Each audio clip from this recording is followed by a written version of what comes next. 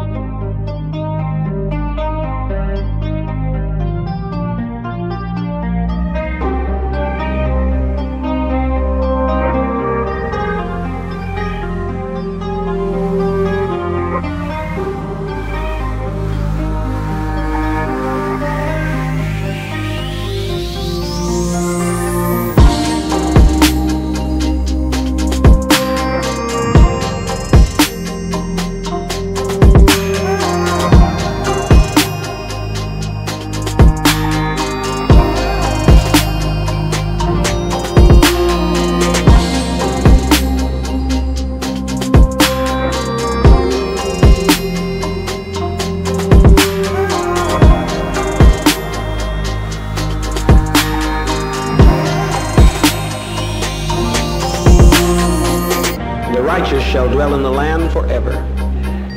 The meek, the gentle, the patient, the kind shall finally be the ones that inherit this troubled planet. So learn to be patient and gentle with one another.